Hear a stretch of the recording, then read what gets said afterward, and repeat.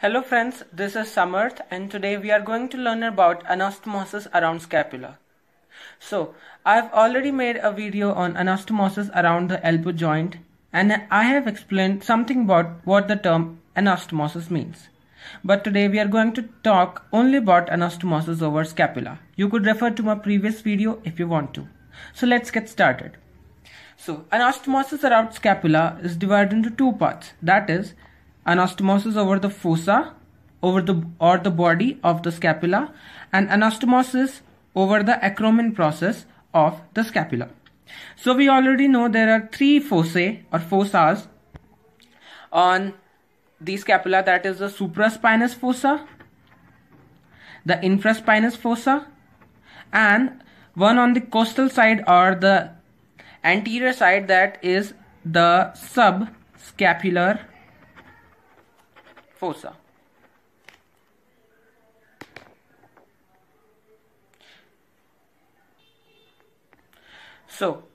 So here I have drawn the body of scapula from the posterior side. This is the acromion process and these are the different fossae, that is the supraspinous fossa, infraspinous fossa, and on the costal side there is the subscapular fossa. So our anastomosis over scapula is divided in this region and the body and the subscapular fossa respectively.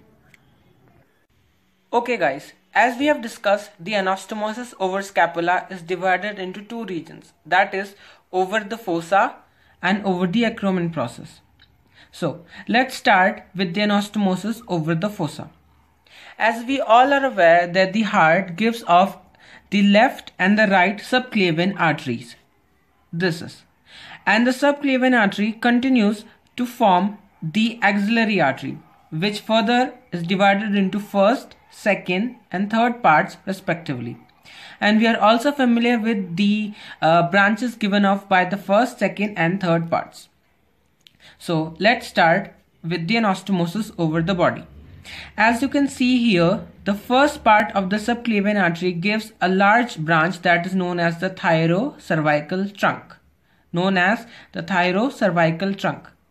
From the first part of the subclavian artery. The thyrocervical trunk further gives branches 1, 2, 3, 4, and out of which only the suprascapular artery and the transverse cervical artery anastomose over the body.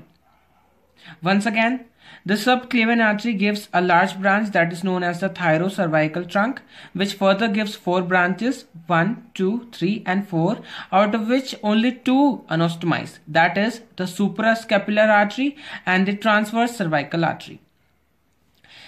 Now coming back to the axillary artery, the third part, which gives an important artery or the largest branch of the axillary artery, that is the subscapular artery.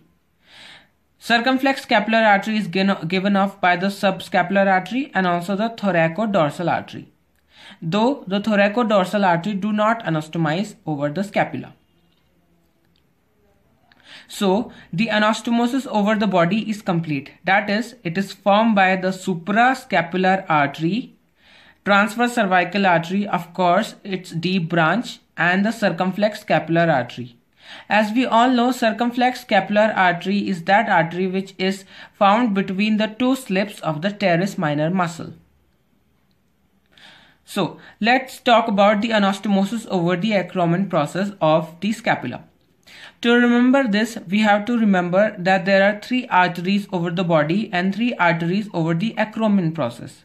And all the 3 arteries over the acromion process are the acromion branches or 3 different arteries. So let's start. This is the acromion branch of the suprascapular artery. This is coming from the thoracoacromial artery, and this is the acromial branch of the posterior circumflex humeral artery. As we know, the third part of the axillary artery gives off the posterior circumflex humeral artery, which further gives its acromial branch to the acromion process.